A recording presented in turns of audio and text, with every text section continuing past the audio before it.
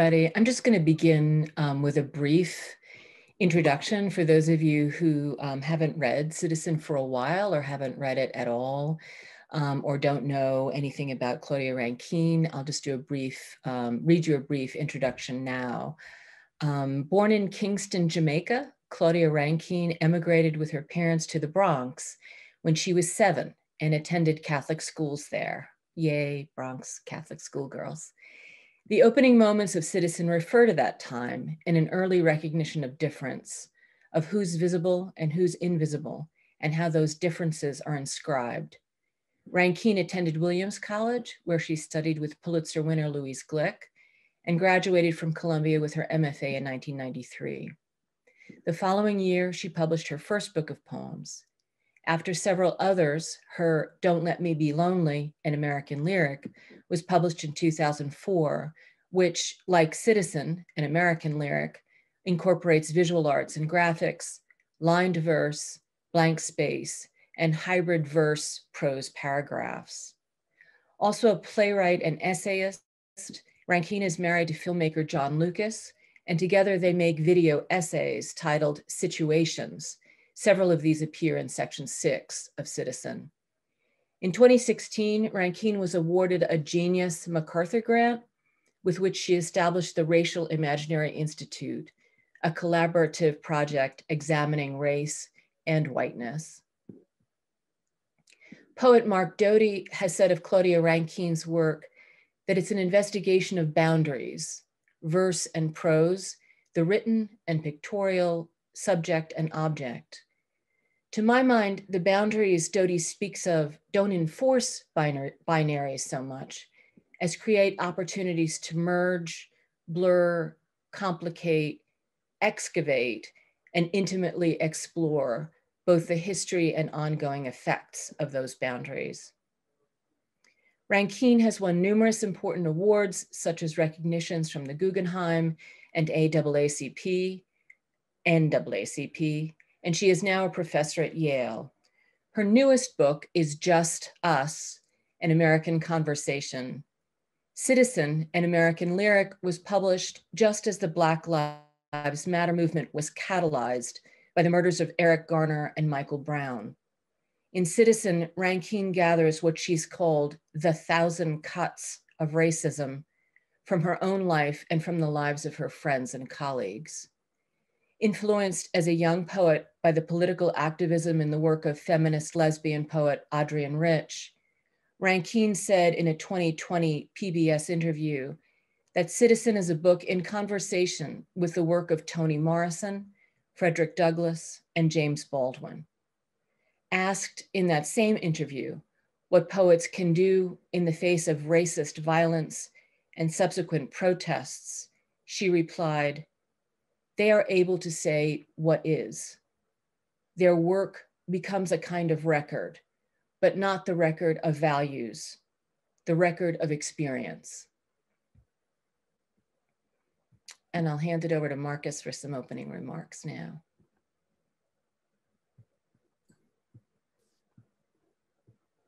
Hello, thank you all for being here. Thank you, Kathy. I guess I'll just start with my broad take on the book being good, one of the book's biggest risks, and then I'll zoom into some of the text, which I organize in a PDF that I'll do in a screen share. Citizen is a book whose sequencing and cumulative experience are so well orchestrated that the reader comes away from the project with the sense that on the page, an entire central nervous system and a new topography of emotional landscape have been fashioned. Rankine does this all within the general topics of racial trauma and racial PTSD, subjects of immense complexity and scale, though Citizen brims with fine-grained generative detail, and it radiates with psychological intimacy. Adding to the intricacy and possible riskiness of the book, Rankine chooses to include visual art, revised historic photography, frame reels from a soccer game, and script scenarios, as Kathy mentioned. These mechanical, visual, and spatial inclusions would be very difficult for most writers to incorporate into a large topic book-length collection while still maintaining coherence and potency. On the contrary, Rankine excels at installing these extra elements, textures, and realms, choosing images, quotes, and modes of voice that either firmly establish crucial concepts, sensations, and emotions, or echo and enhance those that Rankine has already created. Additionally, the book's multimedia approach mirrors the modern world's and modern history's contact with human consciousness, perception, and feeling.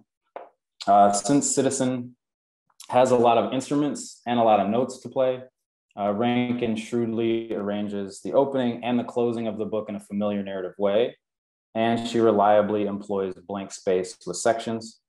These arrangement decisions supply the reader with plenty of alignment, breath, and pauses, effectively pacing the overall journey through the book. One of the most remarkable achievements of this collection is Rankine's ability to fuse vocal methods and spatial presentations. Vocally, Citizen ranges from paragraph form, pinpoint journaling to high intensity free verse lyric, which is quite a span. The wonderful thing about this span is that it exists within the efficiently entered psychological and emotional interior of the project, and there are ample intermissions. All in all, Citizen is a crucial book that transcends in inventive ways, that relies at the right times on a few established organizational moves, and that resounds with a balance of precision and abundance. All that said, I guess the foremost criticism that I've heard in conversations with other Black poets and other Black readers is that the book is written not directly toward or to Black people. Now, that's sort of the core choice that had to get made at the beginning and throughout the writing of this book and other projects. Another book that strikes me as making the same choice is James Baldwin's The Fire Next Time. So I guess the other route to go would be to try to write a musically image-based testimony about racial trauma and PTSD, and to do so in traditions of poetic form and poetic style that have existed within the Black arts movement and since then. But in the case of Baldwin and Rankine, they want to turn the gaze more toward whiteness and the larger systems of oppression and the larger realistic language and daily interactions when it comes to racism. And I'll try to pull up the screen share and we'll look at some actual text.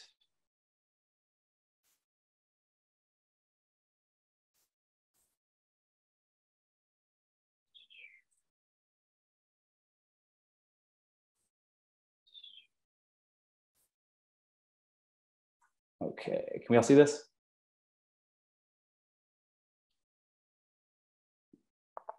So one of the main approaches that Rankine takes is tonally, when it comes to trying to write in a conversational way at pretty consistent intervals throughout the book.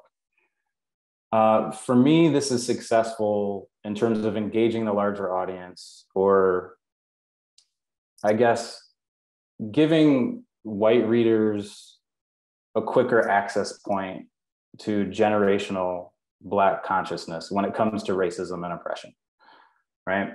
Making things conversational, especially when it comes to the topic of racial microaggressions, which the book circles back through when it comes to many anecdotes and portrayals of racial microaggressions in current day America. Doing that allows non-Black readers the ability to kind of see whiteness play out on a kind of neutral stage. We don't have a first person lyric voice jumping in as the book starts to I guess, testify about specific confessional experiences to a consistent I. Rankine is going for a collage of experiences, and the second person conversational tone is really the way to do it. And I'll just read a couple quick examples on pages 12 and 13. Because of your elite status from a year's worth of travel, you have already settled into your window seat on United Airlines when the girl and her mother arrive at your row. The girl, looking over at you, tells her mother, "These are our seats." But this is not what I expected.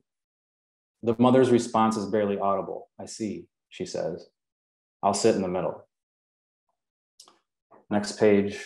A woman you do not know wants to join you for lunch. You are visiting her campus. In the cafe, you both order the Caesar salad. This overlap is not the beginning of anything, because she immediately points out that she, her father, her grandfather, and you all attended the same college. She wanted her son to go there as well, but because of affirmative action or minority something, she is not sure what they are calling it these days. And weren't they supposed to get rid of it? Her son wasn't accepted. You are not sure if you are meant to apologize for this failure of your alma mater's legacy program. Instead, you ask where he ended up. The prestigious school she mentions does not seem to assuage her irritation. This exchange, in effect, ends your lunch. The salads arrive. Real quick, just from a poetic standpoint, I love the ending detail of the salads arrive in terms of the continuation of the traumatizing, strange, awkward interactions that happen in society.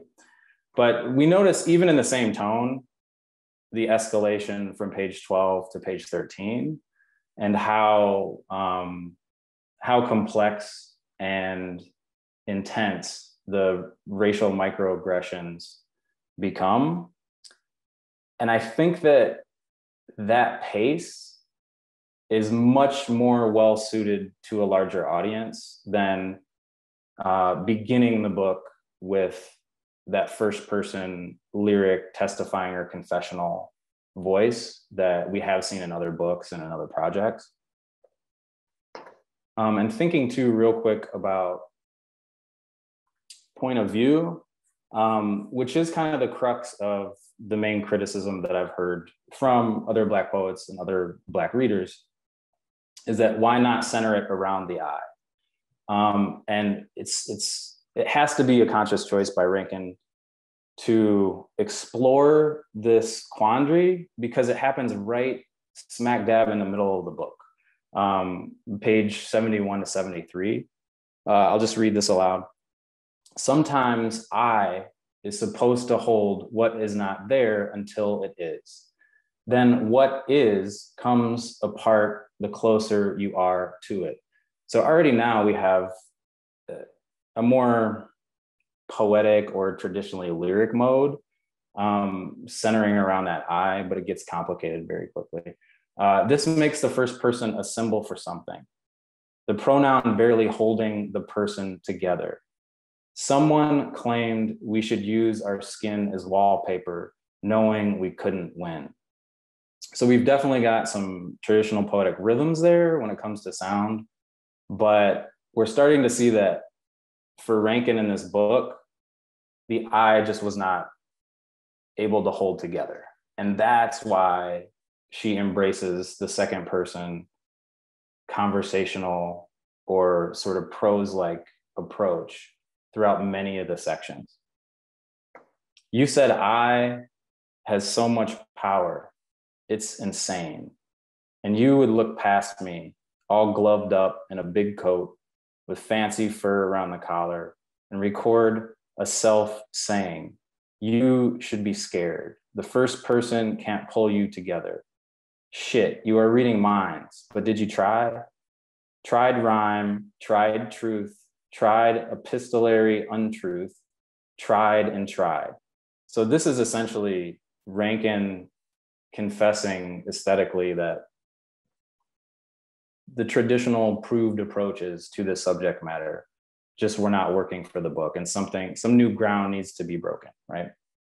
You really did. Everyone understood you to be suffering, and still everyone thought you were the sun. Never mind our unlikeness.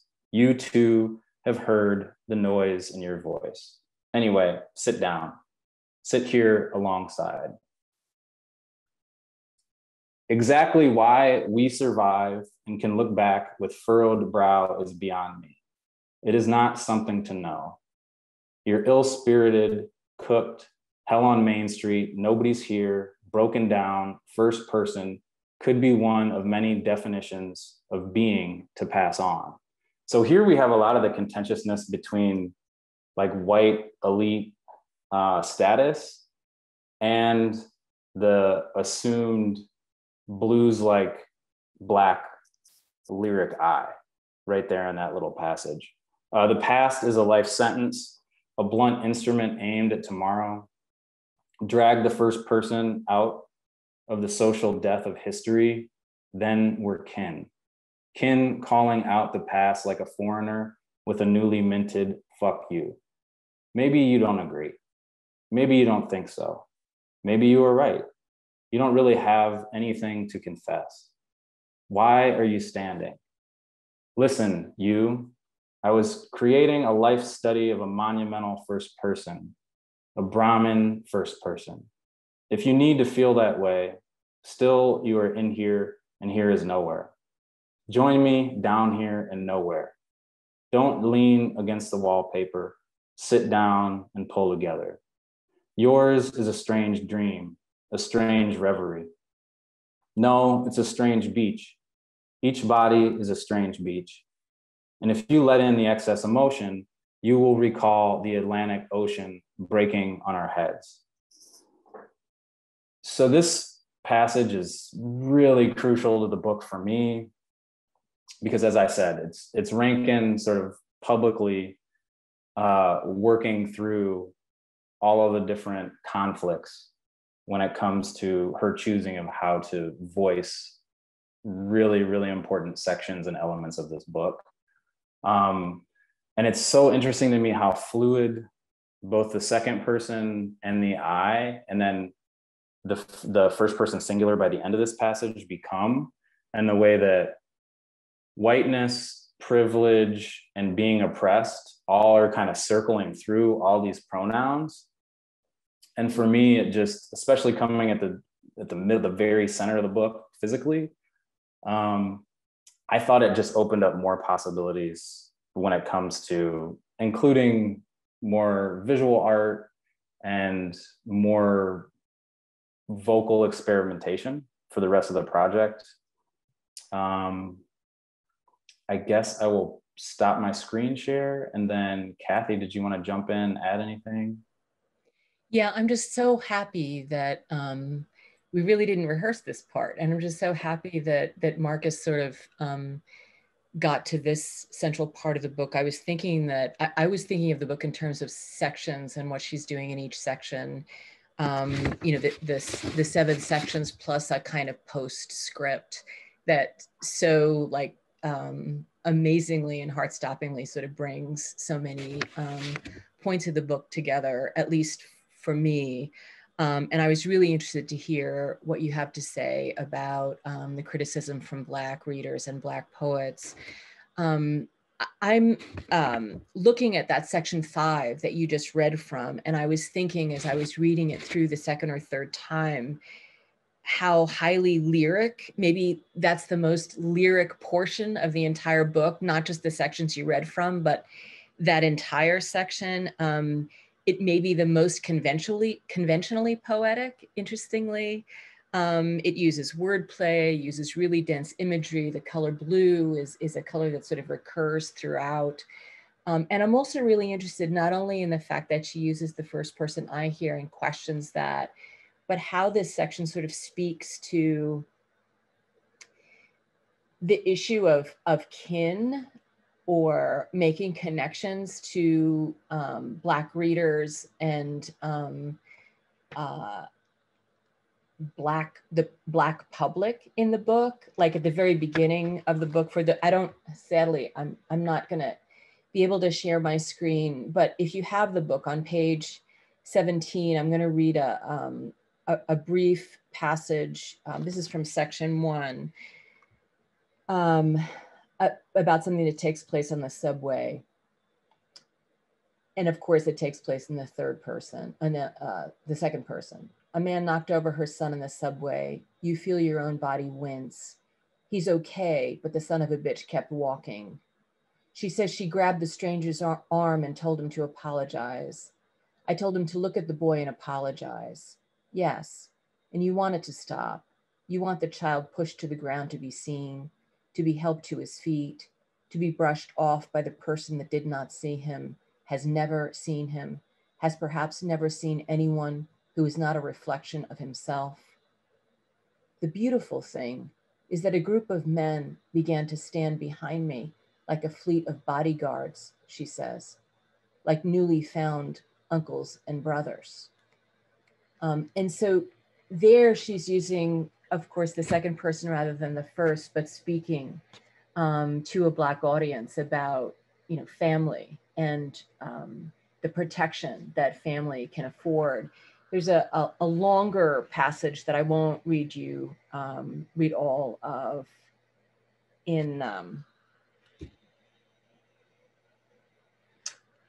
starting on page 131. So what section of the book is that? Oh my goodness, I knew this was going to happen. Section 6, I think. And it's also a moment that happens in second person, and I'll just read the beginning so you get some sense of what's going on. Also about seats, also about sort of sitting near, sort of being a witness, right, to events. On the train, the woman standing makes you understand there are no seats available. And in fact, there is one. Is the woman getting off at the next stop? No, she would rather stand all the way to Union Station. And as this long passage goes forward, Rankine writes, you sit next to the man on the train, bus, in the plane, waiting room, anywhere he could be forsaken. You put your body there in proximity to, adjacent to, alongside, within. You don't speak unless you are spoken to, and your body speaks to the space you fill, and you keep trying to fill it, except the space belongs to the body of the man next to you, not to you. And then a little further down, starting on at the bottom of page 132, from across the aisle, tracks, room, harbor, world, a woman asks a man in the rows ahead if he would mind switching seats. She wishes to sit with her daughter or son. You hear, but you don't hear. You can't see. It's then the man next to you turns to you, and as if from inside your own head, you agree that if anyone asks you to move, you'll tell them we are traveling as a family. So again, sort of very much, I think, connected to that amazing, highly lyric central section in which Rankine deploys the first person I. She's sort of glancing off, I think, that early moment on the subway, and also that much later moment on the train. And I'm really, really interested in how she manages to sort of, especially given what you've said, Marcus, about white readers and Black readers, I'm really interested to see how she manages to sort of navigate all of those spaces and to ultimately address, to my mind, both audiences. I mean, people at Marcus too sort of introduced Citizen by talking about it as a multimedia presentation, a collage. It's been discussed as a book of poems, as a memoir, as a series of essay fragments, a symphonic work, a list. Those are forms. We can talk about the shapes of the work, but the subject, as Marcus mentioned, is incremental racist aggressions, both microaggressions and the murders of Black people, which she spends a great deal of time talking about in the course of the book, and what the cumulative experience of that is. So I don't think that this is a, you know, episodic and fragmentary. To my mind, as I read the book, there is a progression here, but it's not a linear one, right?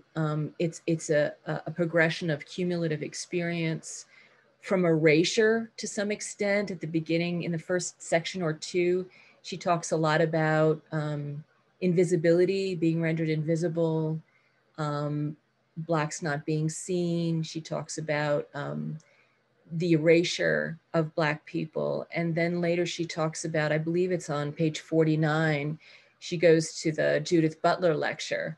Let me just read that portion, and then we'll go to Marcus again. So from invisibility and erasure to this, not long ago, you're in a room where someone asked the philosopher Judith Butler, what makes language hurtful? You can feel everyone lean in. Our very being exposes us to the address of another, she answers. We suffer from the condition of being addressable. Our emotional openness, she adds, is carried by our addressability. Language navigates this. For so long, you thought the ambition of racist language was to denigrate and erase you as a person. After considering Butler's remarks, you begin to understand yourself as rendered hyper-visible in the face of such language acts. Language that feels hurtful is intended to exploit all the ways that you are present, your alertness, your openness, and your desire to engage actually demand your presence. You're looking up, you're talking back, and as insane as it is, saying please. And I'm really so taken by that moment, given the section that's all about Serena Williams, right? Where Serena Williams, as a tennis player, as a Black woman, as a body on the tennis court, an unexpected Black body, female Black body on the tennis court, becomes that presence, right? Becomes the hinge actually between the invisible and the visible, the erased and the hyper present. I just think it's, again, once again, the organization of this book just seems to me to be wildly successful in those ways. Do you want to take over, Marcus? Yeah, I agree. I love those passages. The second to last one you read, when you were focusing on Black folks in public kind of becoming kin or feeling a kinship. The page right after that is the disappearing list of recently slain Black people, and then the quote, which has been all over the place, because white men cannot police their imagination, Black people are being murdered. And so even within that 3-page span, you've got the ultra aware and careful, prose-like conversational second person voice. And then within a page, since in different sections through different visual modes and presentations, all of that space can be spanned. And I think that's what the larger onus of the project is. And that's a really difficult thing to do. Mm-hmm. And you can't necessarily sing the best songs for everyone in the audience. But I do think this book does a great deal to include as many voices and singers in the space. And I'll try to go now to the visual side of it and just kind of think about her choices when it comes to placing the pieces of visual art by the text, and what are some of the linkages or the braids and the progressions, right?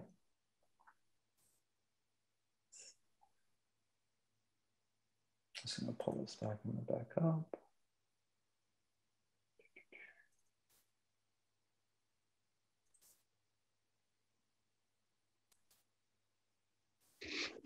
Okay, so speaking about like absence and not being seen as a Black person, the moments right before this is right at the beginning of the book. I think there are like 2 pages or 2 small sections right before this. Yeah, Sister Evelyn, where the speaker was detailing in second person, not being seen by both a white peer student and the nun teaching the class.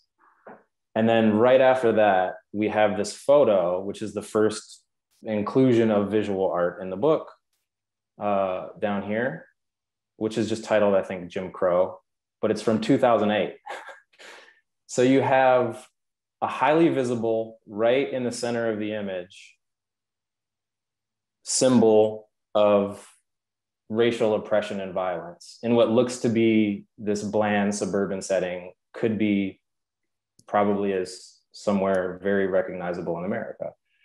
So by doing that, right after detailing the absence, I think she's setting us up in terms of hesitancy, paranoia, fear, pain, that the images are going to impose on us or be difficult to look at, which isn't the case over the whole book. I think there are moments of beauty and affirmation, but there are also moments of visual imposition in terms of her structuring.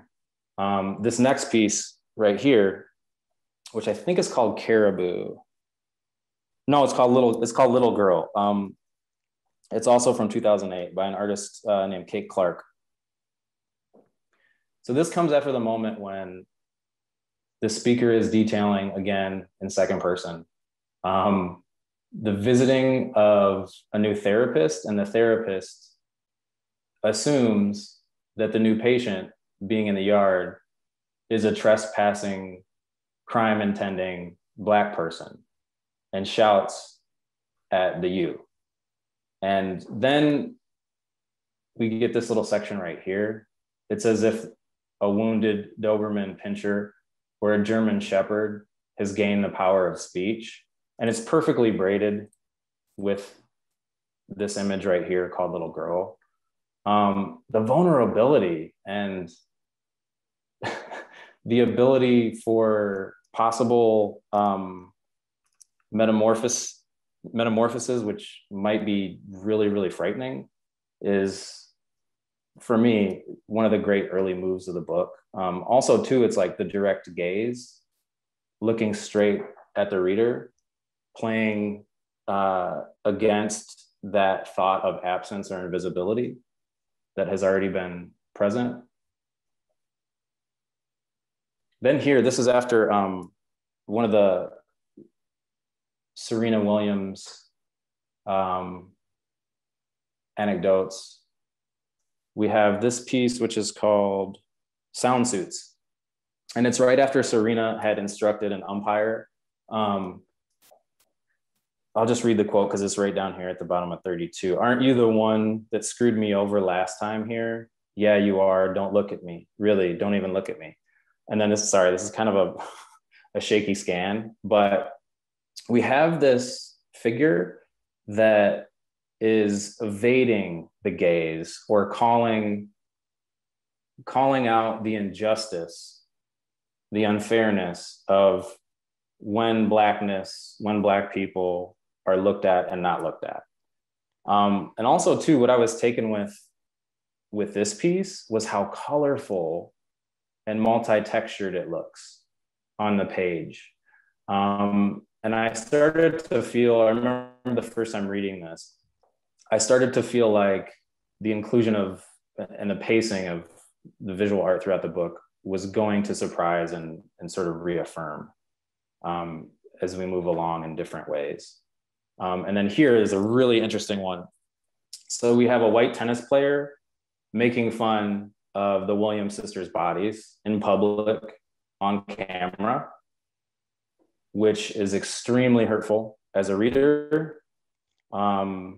And then we go down here to the Rutgers women's basketball team, who had been called nappy-headed hose by a white shock jock broadcaster. I think his name was like Don Imus or something.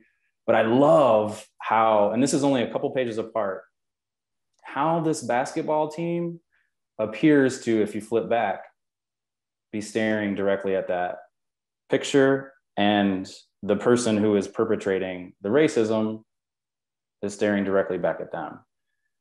And getting opposition and conversation between the visual pieces themselves was another step or another progression in the book for me, and it continued.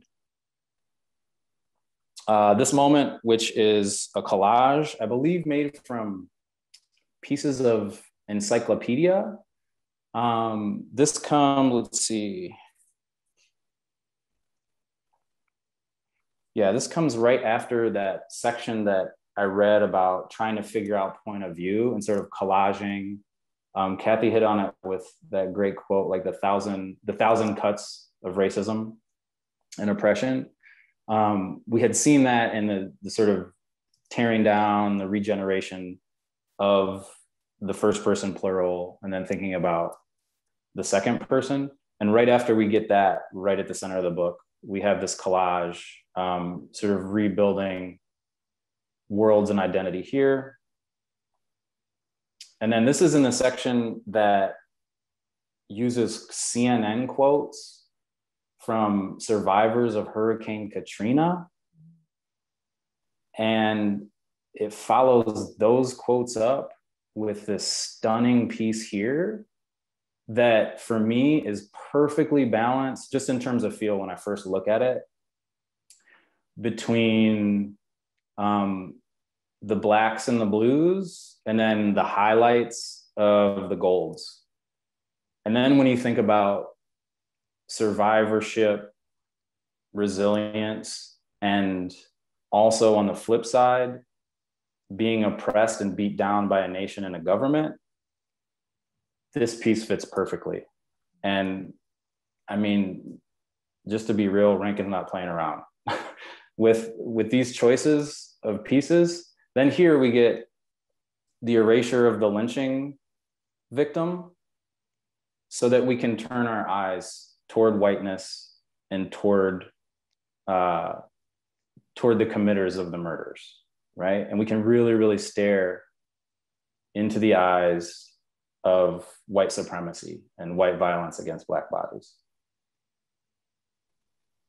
And then this happens for a whole section. I think this is really interesting because the text this is the World Cup section, where the text interplays with the frame by frames of an incident that happened in a World Cup game when a player on the French team of Muslim descent whose people are from Algeria, according to lip readers and people on his team, had been being taunted racially throughout the game. And this was in the World Cup finals. I think it was a tie and like overtime. And all the taunting came to a point where the Algerian player turned around and headbutted and ended up getting kicked out of the game. And it cost the team a championship. So what Rankine does here, instead of letting the film frames or the video frames have the main stage, she includes this wonderful cast of thinkers, philosophers, literary figures, abolitionists on the right side, the right page throughout this whole little section. And I'll just scroll through, right? You see Fagan, Baldwin, Zidane is the name of the soccer player, Fagan again, Shakespeare, Fagan again, Baldwin, Baba. So we have this larger conversation and this larger table for all of these people to sit at and infuse their linguistic and bodily experiences when it comes to racism and class and cultural identity. It's just a marvelous braiding of the visual and the historical literary quotes. And And two, just the reality of the lip readers. I love her choice to include splices at really important parts that the lip readers were able to make out of what was happening in the game, because it goes back to that onus of the project of wanting to include reality or the job of the poet to document along with making music. And for me, this section was one of the heights of that. And then here, when we get to a point in the book where physical and psychological fracturing is at the forefront, we have another collage that is much more graphically fractured and has a lot more, I want to say, levels when it comes to space and height and feel, if you're able to see a good copy of this image, right? But yeah, just all the violence and in this passage textually right before it, there are moments of doubting of ownership of one's body, which also came up in the quote that Kathy shared. And this voices that and physically presents it in a way, this choice of image, in a way that text couldn't quite do. So again, just hats off to those inclusions by Rankine. Did you want to jump in? Yeah, I just wanted to sort of just maybe briefly say something about that section. Well, both of those sections. You were talking about the World Cup section. That's section 6, and that section begins with Katrina and sort of spirals to the Trayvon Martin, James Craig Anderson, the Jenna 6, the stop and frisk, and then moves to England with Mark Duggan, right, in the conversation with obviously the white friend in England. Then the World Cup, and it just feels as if the book kind of explodes sort of outward globally, and it's no longer just an American lyric, right, but an international lyric with the inclusion, especially of the soccer players. Yeah, and I loved listening to you talk about those annotations on the right side of the page. That was incredibly instructive. In that that final image that you showed, Marcus, I was I'm sure some of this might have been situational when I was sort of rereading it, but I was thinking about on page 145, which it appears just on the page right before the one you showed, with the image of the hand around the neck, and you were talking about harm, bodily harm, and here she talks quite a bit about injury and being injured. Who shouted? You shouted, you, the murmur in the air. This is page 145. You sometimes sounding like you sometimes saying you, go nowhere, be no one but you first. Nobody notices, only you've known. You're not sick, not crazy, not angry, not sad. It's just this, you're injured. And I couldn't help but think, I talked at the beginning about that Catholic school education, but there's something so sacrificial about this moment, not voluntarily sacrificial, right? But a connection to the sort of Paschal lamb. And certainly we go back to that little girl image of the sort of fawn, with that incredible face, that is really,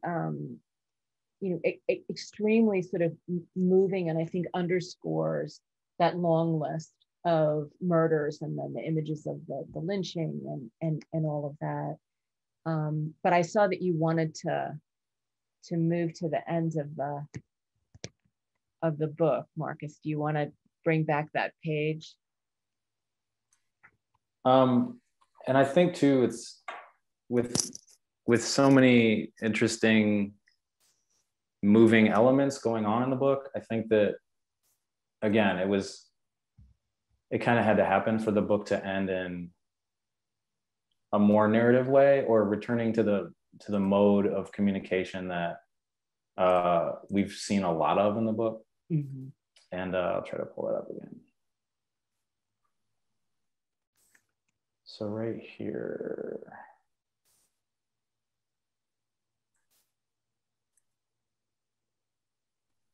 So this is the final piece of text, right, in the book. I can hear the even breathing that creates passages to dreams. So that's a perfect bridge between the lyric and the what's about to happen, which is the reiteration of narrative, or like a narrative scene. And yes, I want to interrupt to tell him, her, us, you, me. I don't know how to end what doesn't have an ending. Tell me a story, he says, wrapping his arms around me. So now we're fully in the first person, right? Which speaks to progression and survival. Yesterday, I was waiting in the car for time to pass. A woman pulled in and started to park her car facing mine. Our eyes met, and what passed as quickly as the look away. She backed up and parked on the other side of the lot. I could have followed her to worry my question, but I had to go. I was expected on court. I grabbed my racket. Again, circling back to all the Serena Williams content, all of the sports content. The sunrise is slow and cloudy, dragging the light in, but barely. Did you win? He asks. It wasn't a match, I say. It was a lesson. So in terms of tonally, or like ending textually with fireworks when it comes to imagery or song, it doesn't do that, right? Most of the fireworks and the song is right here at the top of this final page. But why it's ending like this is to then reiterate what I said about survival and resilience, and in terms of like being engaged in a lifelong study to better humanity. That's what one of the main things that the book is calling for. But just like in The Fire Next Time, Baldwin was calling for love and kind of giving at the end of the long piece, letter from a region in my mind, saying we can do this if we love each other and we trust that humanity is worth it. But I think the very final sentence in that is thinking back to the Old Testament, and that how we will burn apart this world if we don't figure this out. And Rankin does that here with these final two images. And this is a painting from 1840, just called Slave Ship. And this is the full frame of the painting. And then this is the zoom in to an overboard slave being eaten by fish. And that is the final movement, piece of voice, piece of visual identity that we get. So violence is still out there, oppression is still out there. And essentially, do we have the patience and the resilience to figure out how to quell them, is where the book goes. And I love the fact that she chooses to end with what's really out there and with the remaining threat. Because I was a little worried when I read it wasn't a match, it was a lesson, the very first time I read it. Because I was like, you have the ability to go full lyric, full image, do anything you want to do. You've done so much this whole book. So that was my take on the ending. Yeah. Could I ask you a question about that? Mm-hmm. I actually read it wasn't a match, it was a lesson as an indictment, especially that being sort of followed by this image. So I'm curious, just to sort of circle back for a second, when you say you first read it and you were like, wait, what? Can you tell me how you were reading that? Was it the flatness of it that you were responding to? Yeah. Okay. And also too, it's so much is made in the book about the intensity that's added to racism and racial microaggressions when it comes to ascending the capitalistic ladder. And learning when to either turn away or investigate, and honing those instincts is key to survival. Yeah. I got you. Thank you.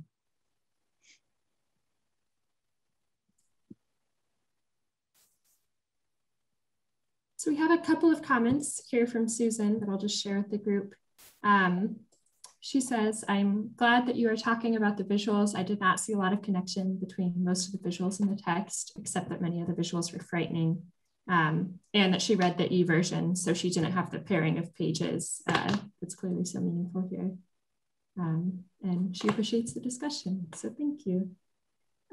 Kathy, earlier you mentioned the subtitle, the American lyric part, and I remember you mentioning during our rehearsal, sort of, that's a meaningful part of this. And Claudia Rankine had earlier works that had the same subtitle, so I was wondering if you could share. Yeah, Don't Let Me Be Lonely, an American lyric, is another American lyric. And I think now, Marcus, am I right in thinking that she's now used in American Conversation twice? Yes.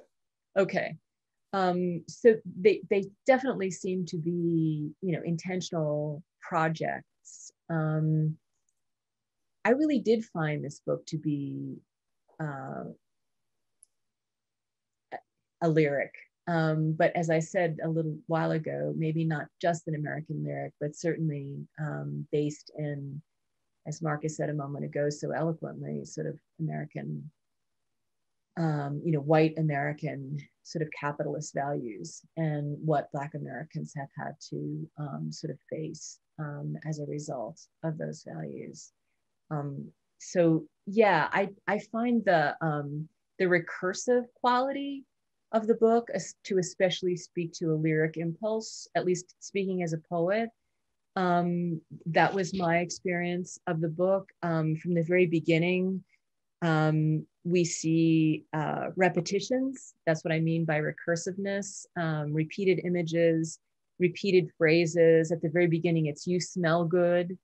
The constant misnaming by friends.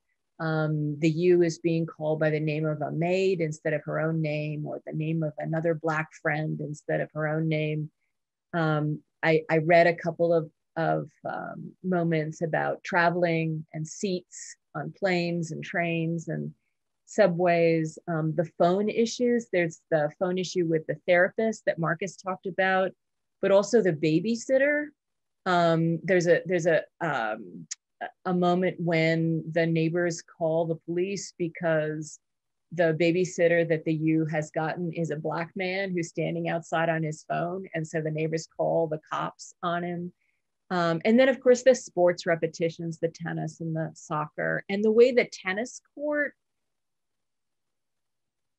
the actual physical space of where tennis is played, becomes later the court of law, where justice is sort of meted out with various the dates of various acquittals and inadequate punishments for of sentencing in some cases, of murders of Black men, the repetition of "what did you say?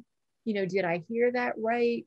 So that's what I meant by the word lyric being, I think, especially important here, is that sort of recursive quality, working against the progression of the piece, which I think, Marcus and I have both talked about as a kind of progressive project, and obviously progressive from book to book to book. So yeah, does that answer your question, that question, Claire? Yeah, thank you. So we have a question from Adeliki here, or a comment, excuse me. More irony. The tennis player, Caroline Wozniacki, is Serena Williams' best friend on the women's tennis circuit. So we have just a few minutes left. Marcus and Kathy, if you'd both like to share any closing thoughts before we wrap up.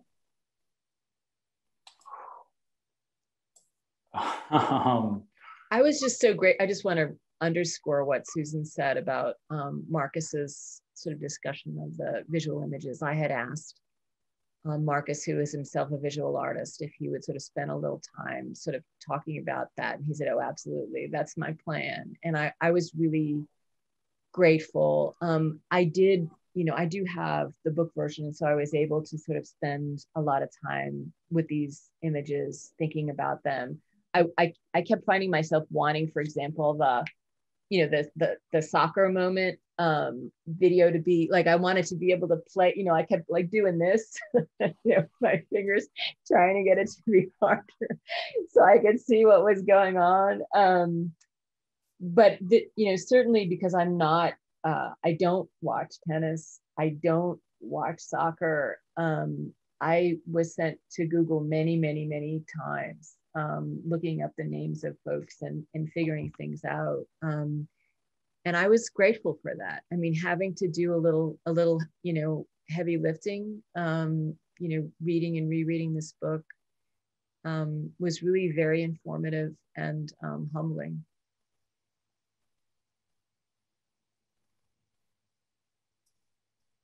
Yeah. I just want to thank the author for making the book, but also to showing again that imagination and intellect, if you really, really push them, can make new linguistic and visual space for multiple readers, multiple types of audience members to grow and to learn and to feel. A big thank you to you, Marcus, and to you, Kathy. Really appreciate all of your preparation and work for today. This is a fascinating conversation. Thank you to everyone who was able to join us in the audience. The next book club will be April 21st. We'll be discussing Frankenstein by Mary Shelley. So we hope you can join us then. You'll be hearing from us in the next week or so with the recording of today's event. But again, thank you all. Stay safe. Have a great day. Appreciate it. Thank you, Clara. Thanks, Marcus. Thank you, everyone. Thank you, Kathy.